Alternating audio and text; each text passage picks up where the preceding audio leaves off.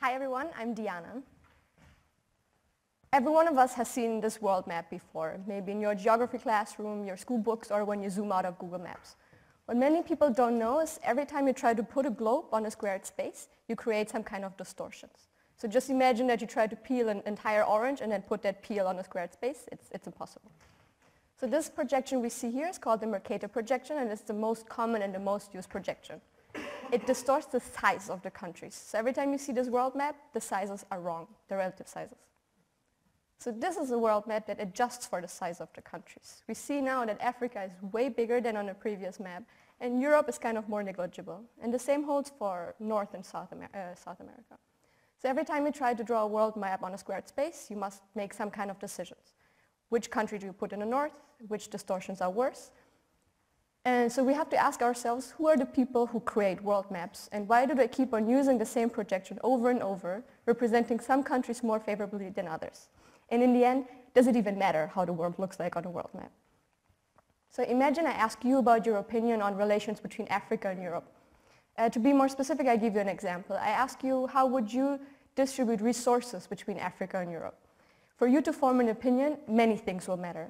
For instance, your knowledge about the current economic and political situation will matter. Your political preferences, what do you think is fair, how to distribute resources? Maybe even your own experience in these continents and your expectations how these continents will develop in the future.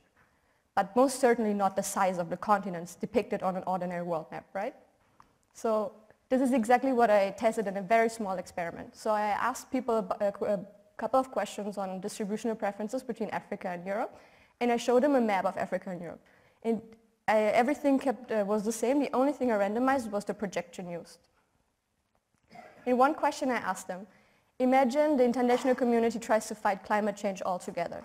For this, they agreed on a maximum amount of greenhouse gas emissions that can be emitted by the world.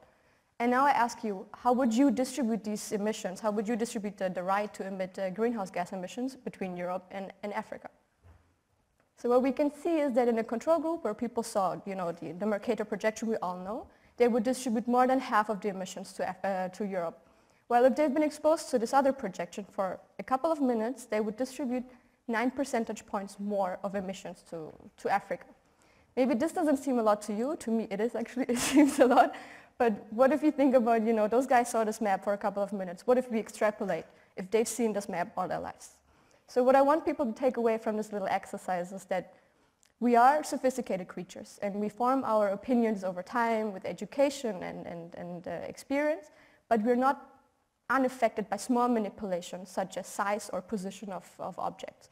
So every time we consume some kind of information, we must take into account who's the creator of the information, no matter how scientific or neutral this information appears in the first place.